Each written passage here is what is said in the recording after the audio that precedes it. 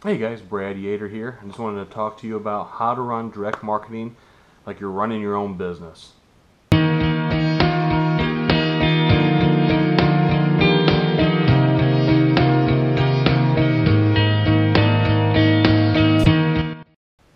So, decided to get into direct marketing, multi-level marketing, MLM, whatever you want to call it.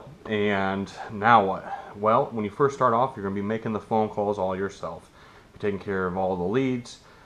Pretty soon, someone's going to talk to you about doing your own website.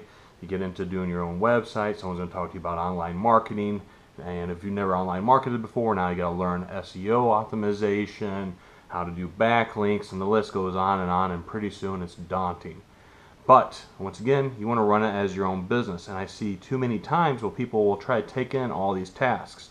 As a business owner myself, I can't. I mean, I will not take on everything. So if I have a service industry, I cannot possibly go out there every day and work and then also then come back and do all the billing and invoicing.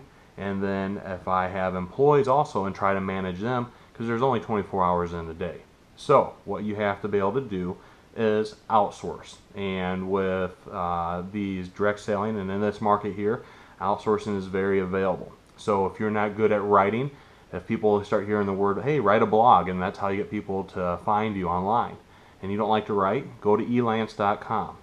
If you are worried about search engine optimization or how do people find you online, if you're making videos, go to Fervor and have people on there, .com, sorry, and have people on there do that work for you, and it's $5, and they can help you with the backlinks and writing and all that kind of fun stuff too.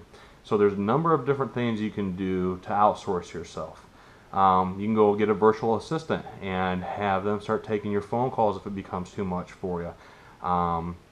Google has a phone line that will go directly goes directly to your phone, but you don't have to give out your phone number if you're using Craigslist or something like that for a job opportunity.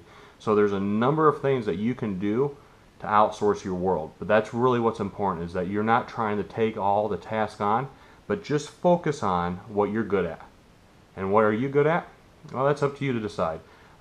There's a good chance if you decided to get in this business, you're probably a people person. And if you're a people person, then that's what you need to be doing, is connecting and networking with people and seeing if they have seeing if you have an opportunity for them that's better than what they're currently doing with themselves.